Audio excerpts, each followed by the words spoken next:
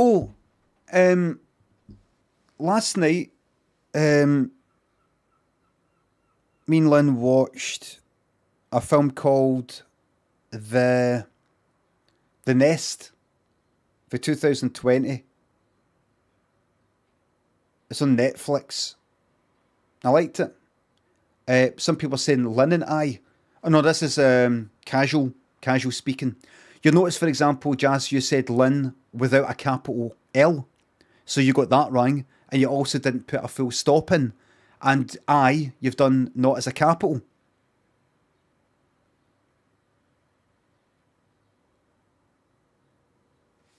It's kind of like colloquial and casual sort of speaking. So what? Well, I also think the same thing when you hear me saying me and Lynn.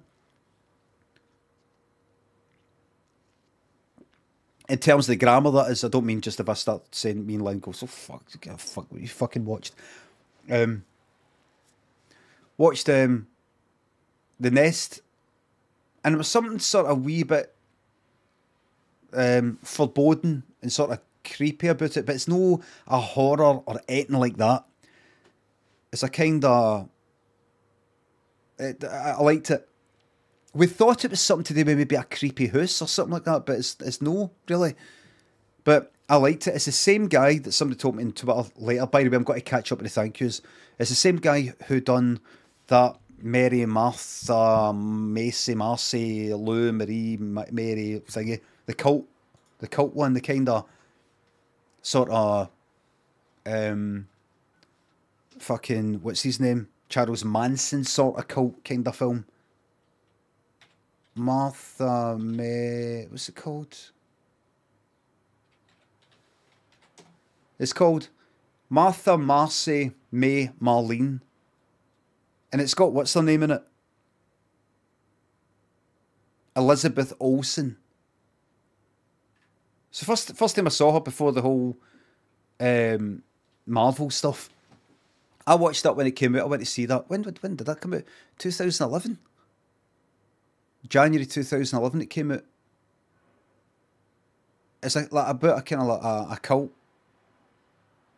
type of thing. A cult or a sort of cult.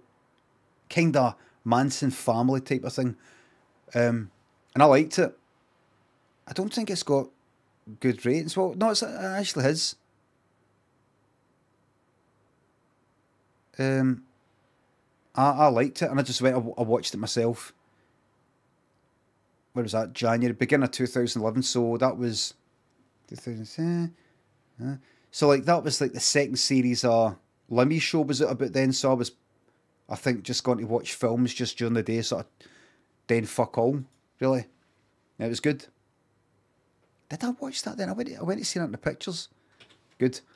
And so he's not done a film since. That was 2011, and he's done this film. He also did that teleseries Southcliffe. You know, I think it's kind of like the Hungerford massacre sort of thing, where Sean, what's his name? Who's that guy? Sean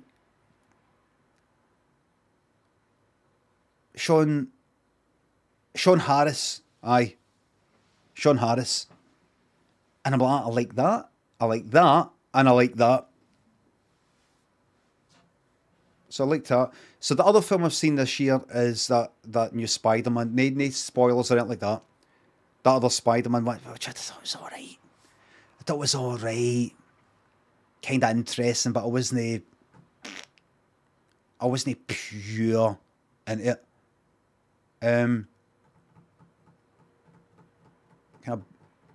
Kind of bit fucking boring, and like I've said before, I think I said it on Twitter, or maybe I said it here. See these Marvel films when they get kind of a bit serious and a bit kind of teary, and there's like blood, and somebody's like, I can't do this anymore, that kind of thing.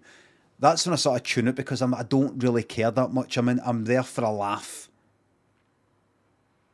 I'm not just like, I'm sorry, but I don't see any depth in these characters whatsoever. Don't start getting all fucking teary because I don't care. I'm not like that. But I prefer it when they're being a bit funny. See the Avengers films, when it started getting towards like Endgame. What was it? Was it Endgame and then there was one after it? Or was that the last one of that? No Ban karate kicking, please. Any spoilers, ban immediately. Right away. Because they're here to upset everybody. That's the purpose of spoilers, to piss everybody off. That's a ban, and they don't come back. They don't come back. You know, it's not like a giggle. It's like just ruined the film for your own amusement. I take spoilers very seriously. But what was it? Because I'm actually really into film. Really into film. That's what I like about Thor Ragnarok. Somebody said, I like Endgame or something. It's all getting all fucking serious and like nobody's cracking as many jokes anymore. As many jokes. I'm just like, I don't care about. I don't pure care about, like, you know, everybody like that. Like that. It's fucking Marvel. Too many jokes in Endgame 2. I've not watched Cobra Kai. I might be a bit. I don't think I would like it. Next film I want to actually watch is, and I saw it on. I saw it in fucking Gogglebox. Is a new James Bond one, No Time to Die. And James Bond films, there's always something I like about them, and a lot that I don't. A lot that I'm bored by. You know, like I watch and I go, yeah, fuck. But it just showed this chase. It just showed this chase through this kind of old town sort of thing.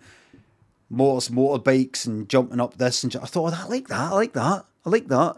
Because I just after watching the whole Spider-Man film, and there's a lot of action stuff, and it's all fucking camera moving about, and you don't know who's fucking hitting who, and it's all shite. And the motorbike thing, I was like, oh, I like that. He's swinging out there, and it's sort of jumping right out of this fucking wall and all that. I thought, I like that. I like seeing big things like that. The rest, it's just, it looks more real. So I'm going to watch that, and there's some other things, but it'll be fucking boring. I won't give two fucks about it. Somebody said, some film guy, who was it? A guy who recently made some film, an arty film. Is it that Licorice Pizza? That kind of new arty kind of film. He said he likes, he liked the new, what's the fucking name of the thing? Venom, Let There Be Carnage. He said he liked that. He said kind of like, which is a bit licorice. I don't know, licorice. I normally say licorice, but I'm like, why is licorice? Why is ICE-ish? Have I actually been saying it wrong? He said he liked that to kind of almost counter the whole trend of like directors in interviews going like, oh, Marvel films are the real films, and this isn't real films, and this isn't, you know, that sort of thing. He said, I liked it, and he said one thing he liked about it a lot was that it was short, that it was like 90 minutes long. Because I remember watching it, and it was like, it's like 90 minutes. And I'm like, is that really how fucking, like 87 minutes or something? I'm like, what? You're just used to these films being like fucking 2 hours and a quarter, 2.5 hours. I think 90 minutes is perfect. 90 minutes is perfect. But also like big long things. Like Good, the Bad and Ugly and all the sorts of big long as fuck ones. If you've got the time. Was it that new Venom one? Was they pure into it? I wasn't pure into it.